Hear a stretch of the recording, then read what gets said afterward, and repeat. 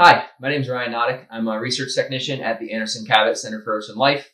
And like many of you right now, our team is also staying at home, as you can see. And we really hit the pause button on a lot of our field work. But while we're all in the same boat, I figured that this was the perfect time to share with you all a glimpse of the really exciting research that we've been doing lately. And have you join us in this virtual escape where we can take you out of your homes, into the field and on the water and talk about some of these really cool projects.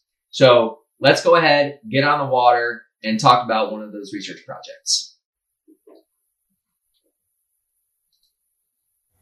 So here we are heading out bright and early with a charter off the coast of Cape Canaveral, Florida to work with an overfished species of shark called the Blacknose shark. This is a smaller coastal species of shark that gets its name from the black smudge on its nose, and it's often caught on rod and reel from the Carolinas to Florida and into the Gulf of Mexico. Now, most of these sharks that are caught are released, which is a great first step towards rebuilding their population. But as we've seen in the case of many other species, capture and handling can actually impact their longer-term health, and in some cases, those sharks that we're throwing back overboard may not actually survive. The kicker is that we really don't know anything about this for Blacknose shark. So while it's great that they're being released, we still need to know more about how fishing is impacting these sharks after they swim away. So to figure all that out, the first thing we needed to do was fish for these sharks using normal fishing practices. And with the help of charter captains, find these sharks, whether that was right off the beach with NASA's launch pads in the background, or just a couple hundred yards off of the Cocoa Beach Pier. Then, the fun part, fighting the shark on rod and reel. Now, while one person fights the shark, I'll make a note of the tackle it's being fought on and where it's landed, how long it took to reel in. These are all important pieces of information that might help to explain how this type of fishing impacts this species if using certain tackle or under certain conditions. Next, we'll bring the shark on board for sampling, and the first thing we'll do after carefully restraining the shark is take a quick, small blood sample from underneath its tail. The blood is then immediately put on ice and analyzed on board right after the shark is released with an instrument called an iStat. This will measure certain biomarkers in the blood, such as the lactate concentration and pH level, both of which can tell us a little bit about whether or not the individual was physiologically stressed.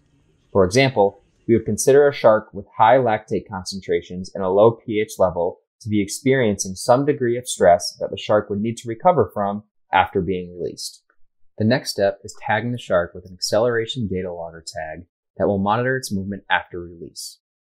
Now these tags are fixed to the dorsal fin of the shark using what's called a galvanic timed release, which is a piece of metal that corrodes in seawater, so that the tag will eventually detach from the animal within a few days and float to the surface where it can then be recovered by tracking down the VHF transmitter that is also embedded in the tag. The tags themselves will be recording acceleration of the shark at a very high resolution, 25 times per second, and the water depth and temperature the shark is swimming in as well. This information can even be used to help visualize the body posture of the shark and individual tail beats while swimming. Put all of this together, we can get a really good idea of what happened to the shark after it was released, whether or not its behavior changed because of capture, and most importantly, whether or not the shark survived. Now, after releasing these sharks, we're going to wait until the next morning to go find these tags, or up to 3 days based on that time release that we chose. And to find the tags, we're going to use these headphones, this receiver, and this antenna. But much like we have to wait for those tags to pop up, we're actually going to make you wait for the next post to learn more about the tag recovery process and also dive more into what these sharks are up to after they're released and just how much fishing is actually impacting these sharks.